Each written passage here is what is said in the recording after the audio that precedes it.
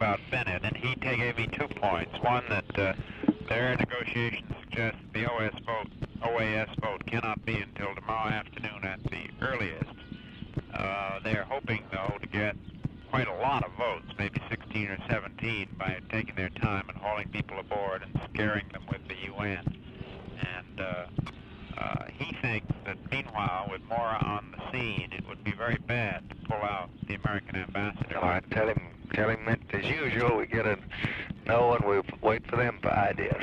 What else? Well, actually, sorry to say I agree with him on Yeah, this. I am sending you Tapp's long cable giving his current views. Right. And I think there'll be time after you get back for you to tell Bunker just how you want him to play it the first day or so. And then we're going to probably need both of them there. But once Bunker is there, if you want to pull Bennett back for consultation, it's a quite different signal, and there'll be someone watching it in your interest, which I think is important. Good. Otherwise, I think things are quiet. I've just been given a piece of Joe Alsop's mind as to why we haven't bombed Hanoi right away, and how dangerous things are, and how we seem not to be as brave as he thought we were, and I hope cooled him off for the moment. But the Hawks are hawking. All right. Why don't you get him to go up and visit with Mansfield and Fulbright?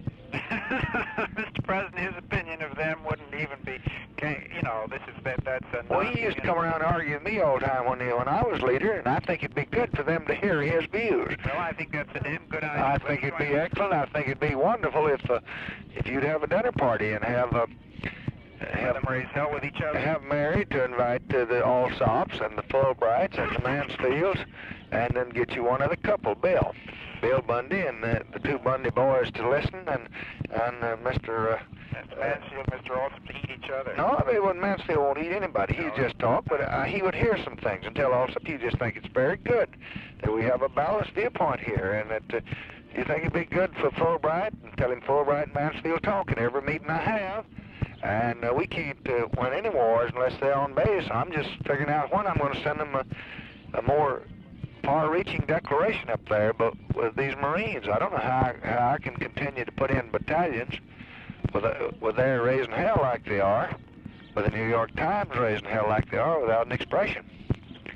Well, I must say, Mr. President, I think that one of the most remarkable things in this whole exercise has been how you've held the country together on it. And I think Joe is our most manageable problem. He's always going to want more. That's his stock in trade. I know, but I think he would have a little effect, just as I think Lippman has a little effect on me when I talk to him. Yeah. I think he would open a door, maybe, to Fulbright. Well, I'll make him do it. I would just say now, I just want you to, in your own eloquent way, the President does, want you to open a little bit of the door that they have out there. And I'd prepare him on a little of the economic things we're doing, make him read my speech so he can answer when they go to send. Economics, I try to talk to him about economics and politics, and he comes back to bomb, bomb, bomb. I know it, but I think if he would look at my speech, say, now, Joe, you take this and read it for just one reason. When Fulbright starts telling you about his Fulbright plan, you can say, I've got your plan, and it's in effect out there, and we're doing it. And but you can't do it unless you got to protect the people that are doing it. If they kill them, you can't put in many gardens when they're shooting at your house. And show him the other side, and then try to get Fulbright aboard a little bit. I'll make a whack at it. I'll do it this week. Anything else? Those are the items that have come up since we last talked. I don't see anything new. Is Tom Mann sick? No, Tom just taking a weekend, Mr. President. He was very tired, and he just plain went off to Rehoboth Beach for 2 days. I don't know whether he's back today or not. I haven't talked to him. I've talked to several other people over there. What does Bill say about Vietnam these days? I had a long talk to catch up with him yesterday. We're all watching the situation in the north. That's the other thing Joe's worried about. He says there are twice as many Viet Cong and North Vietnamese up there as your intelligence people tell you. He loves doom, so that this is normal. But he says people in the field say there are lots more than Max Taylor says there are, and Max doesn't believe in admitting that there are many Viet Cong because he hates the thought of more American boys. I don't know why you're putting your Marines there if you don't fight. My brother's view is that we do have to watch very closely this battle over the next month. He is, on the whole, I think, of the opinion that we ought to stand firm and keep moving, and there isn't much sympathy in the department for Bob's idea of an open pause, which I'm sure he's talked about with you, which hasn't been discussed outside of a very wide, very limited circle. My own feeling, and I admit that it's just after talking to Joe, and you're right, when you talk to a guy, you've got his ideas in your mind, is that if we're going to have a pause, it ought to be with the expectation that nothing will come of it except justification for something more energetic afterwards. Well, that's why the first one was. That's right, only we didn't move that energetically afterwards. Joe is way out on a limb that we're just grinding out one note and that our bombing is losing its effect and that people begin to think we don't really mean it. And is that what he thinks about that ammunition depot night before last, right in the shadow? I don't think he knows about that one, Mr. President, and I said to him, now you just haven't studied the targets, and we are closely aware of the fact that we're moving along, and you're arguing about pace, and you're always in more of a hurry than responsible people have to be. He's reporting a mood which is 2/3 his, and 1/3, I would say, that of the field people he's been with. One of the good things about Joe is that when he goes out to a theater, he goes where the trouble is. And naturally, the colonels and the lieutenants and the flyers and the pilots are a little more gung-ho than we are. That's part of what he's reflecting. I've never known him to go to any area where blood could be spilled and he didn't come back and say more. This is his posture toward the universe. I would say, though, that there is a problem, or will be over time, of not making it look as if we were only hitting the ones that didn't count. I don't think we're at that point yet. I thought that was a pretty daring adventure, Nightfall. It was, but I wasn't going to talk specifically. And I thought it's pretty... I have some little question about what those 7 MiGs were doing last night. Yeah, well, apparently they came and went. They're just looking it over, I think, just getting ready to sock us.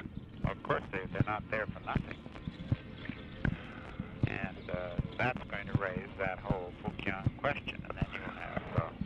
Did you look at this suggestion that Cooper, this memo that he wrote? Yeah. Is there anything you can possibly milk out of that? I think that's a damn good memo, Mr. President. I believe myself that we ought to have...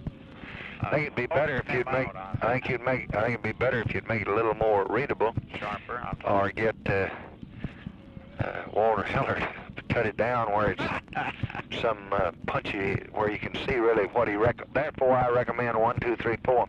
I'll get you. I'll shorten it. And I think that's something you ought to shove and see what they say about it, and make them write one back for it. Say we want one answer to it. Well. I think that is actually. The first stage is to probe them as to what they'll talk about, and then if they don't talk, then we consider whether we have an open pause, but only if we know what we're meeting to hit afterwards. I think naked for its own sake, it's a dangerous thing. And these things, Mr. President, we've got to talk out this coming week, but it doesn't make any sense to talk about them until Bob gets back from holding. No, I think that's right. I think you could, though, and be working tomorrow on anything that Bill Bundy, if he could tell you anything over there on my press, I will. My press conference, it might be. Sir? I will. I'm working on those.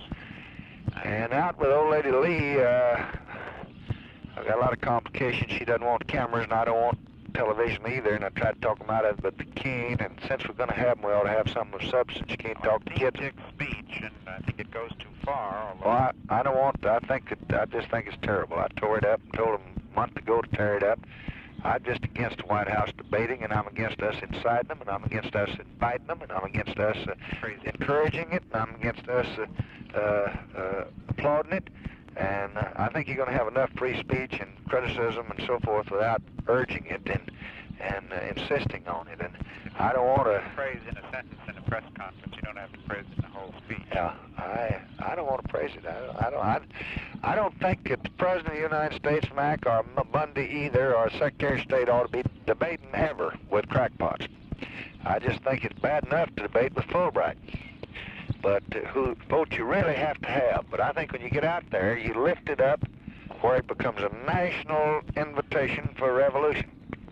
Well, so I want to argue with you on the phone. I think the problem there is them up, but that you mustn't get in the position where you won't talk to them, and that was what I was trying to do. No, I think it was one thing talking to them.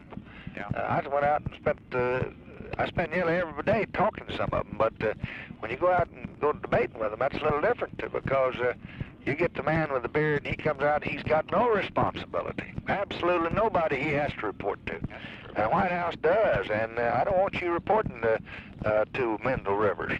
I'm just against it. Because I know what he does. Were you in there the other day and he demanded Bob tell him what he's going to do? Yeah. I thought Bob handled it perfectly good by just saying, well, I just can't discuss that with you. There's some things that I'm above you on. But I think it's good to talk to the Alsops and breed them right into Fulbright. But that's what... Well, anyway, if you can think of anything, what I really think our role in the world is to avoid, to have enough power to prevent